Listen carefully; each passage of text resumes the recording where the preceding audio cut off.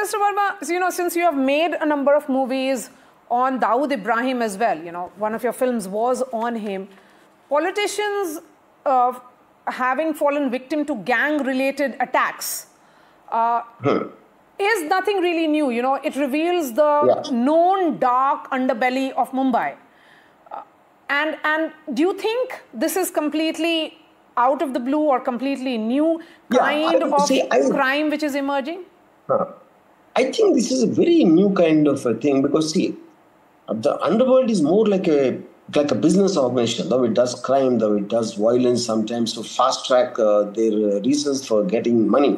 And I'm not saying this particular gang is not into that, but additionally, I think the character of Lawrence Bishnoi is to take into consideration here. Like on one hand, he says he wants to take revenge on a film star for killing a deer.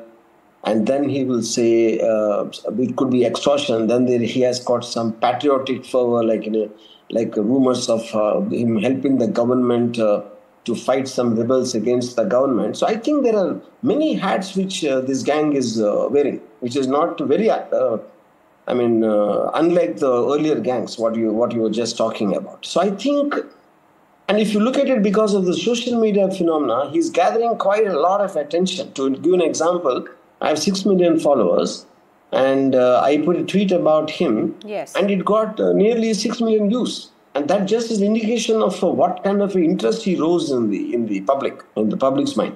Yes, the public are always fascinated with Dons, which is the reason we make films and all that. So I think he's almost getting a cult following, which is a very, very new thing, which I don't think I ever experienced something like that.